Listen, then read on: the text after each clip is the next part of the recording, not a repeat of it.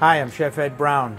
Today I'm going to show you how to make Ajoblanco, or white gazpacho, featuring Spanish Arbequina olive oil. Starts out with blanched almonds. You really need a high-speed blender for this recipe. If you don't have one, lots of water. If you don't have one, you can run it as long as you can in the blender that you have and then pass through a sieve. Main ingredient, garlic. And you could put more if you like. So we make a little bit on the mild side. Some sherry vinegar. We're just going to start that up. Make a paste. Now that's become somewhat smooth and creamy, we're going to start to add our bread. Any kind of rustic bread, leftover day-old bread is fine, into 1-inch cubes. This is what's going to give the soup the body.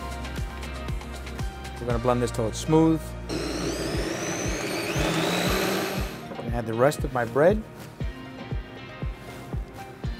and certainly our most important ingredient, Arbequina olive oil. That's going to flavor the soup. It's also going to help emulsify the soup.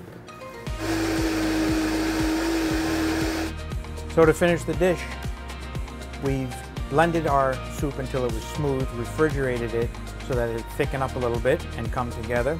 And we're ready to go. And just a very simple garnish. I'm using green grapes, green seedless grapes cut in half. Season them with a little bit of Arbequina olive oil. In this case, I'm using the Arbequina because it's more of a gentle, smooth flavor.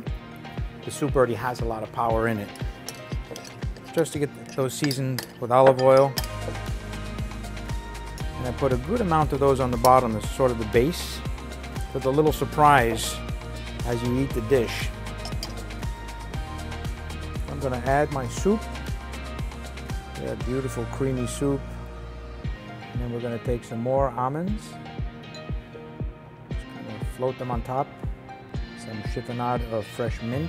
I like to get a little bit everywhere. And then of course, to finish the dish, a good drizzle of our Arbequina olive oil. And there's our Ajoblanco white gazpacho featuring Arbequina olive oil.